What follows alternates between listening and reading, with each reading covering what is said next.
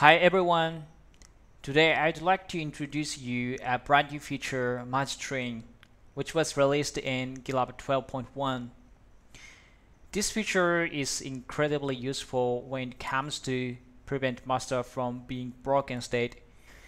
So the problem here is that sometimes merge request is merged into master branch. This merge request had a successful pipeline, and so maintainer did merge the merge request.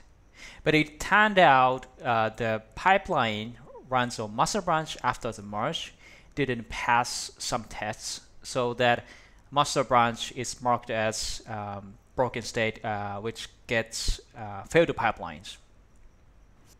So we are seeing this sample project. This is a very basic Ruby on Rails project. And I have already added a pipeline here in GitLab CI YAML file. And this pipeline has one job, this test job, and it executes robocop command. This is a lint check tool, and it checks if there are any coding offense in the source code. Now let me demonstrate how master branch can be broken at first. Let's say I'm developer 1 and I'm going to change one of the lint rules, which is defined here.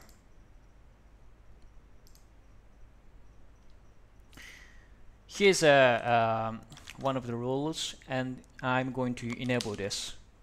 This doesn't allow empty method to be defined in source code. And I'm going to create a new merge request. Okay, seems good. And now we're back to project page, and now I'm developer number 2, and this developer is going to add a new method, and this method actually doesn't have any content, so it violates the lint rule, which just introduced by merge request 1. Let's see, we're going to this file and let's edit.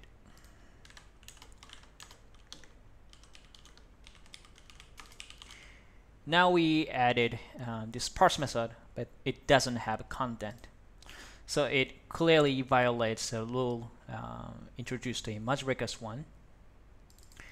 Let's create a merge request.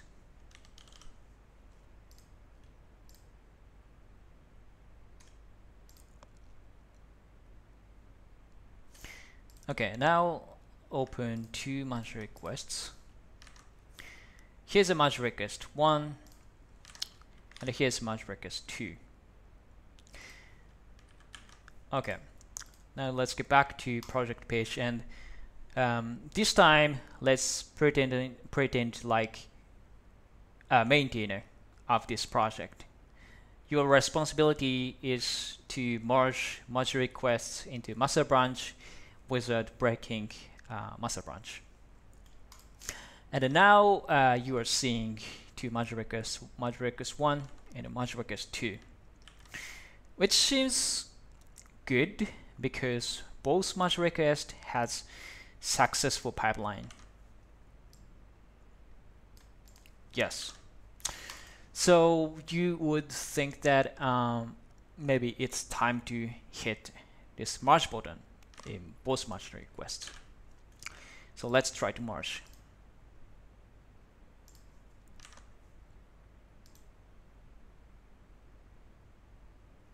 Okay, now both merge requests are merged. Let's see master branch. Here's a commit history of master branch, and now we are seeing that this commit is made by merging this merge request 1, and it has a successful pipeline.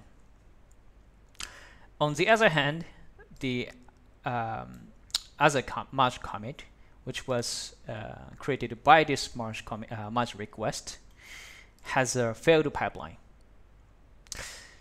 This is because, let's see, the job log. See, it seems the change introduced by merge request 2 violates one of the lint rules, so the test didn't pass on master branch. So I've rebooted both merge requests and brought back a stable master again. And in this time, we're going to use merge train to prevent master from being broken state. And let me briefly explain how merge train works. So merge train is basically a queuing system that you can add multiple merge requests into the train. And each merge request generates expected merge commit and runs pipeline on it.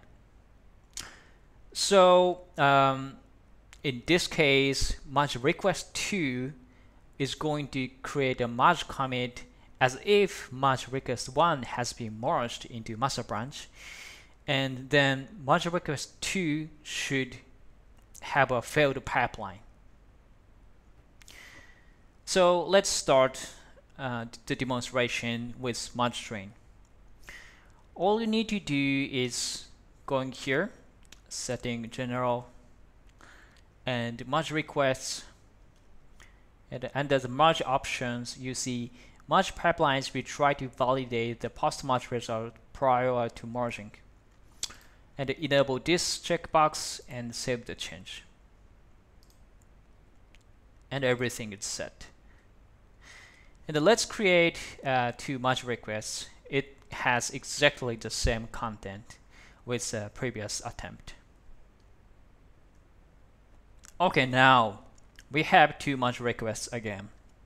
This is merge request 1, which changes one of the lint rules, and this is merge request 2, which adds an empty method, which violates the merge, which a lint rule, which was added by merge request 1. And what's the difference from the previous attempt is that now we are seeing this start merge train button, and we are going to add these 2 merge requests into merge train.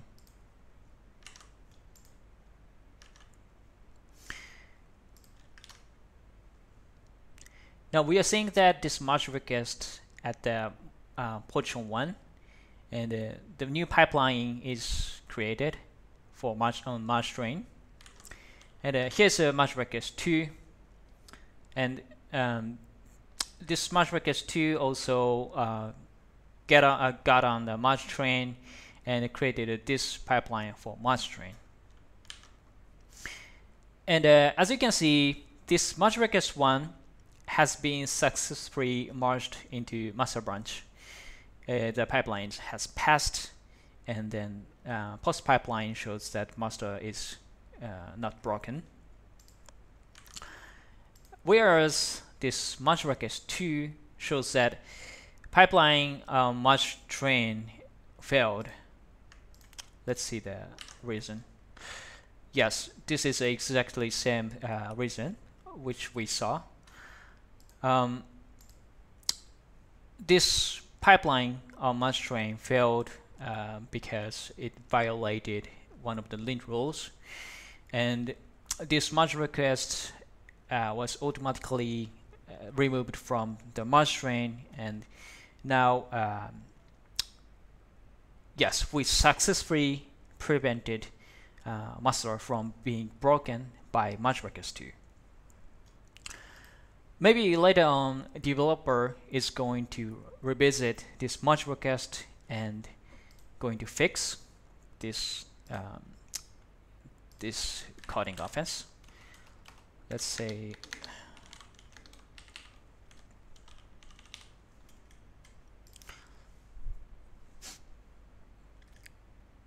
let's add a sample script in the method, and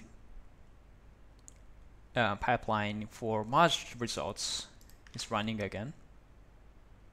Okay, Let's try to put this merge request into a merge train again.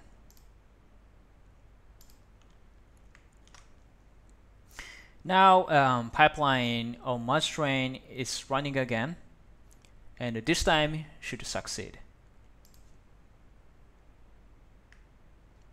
Okay, it's successfully merged, and most importantly, this merge after this merge request being merged, it shouldn't break master branch.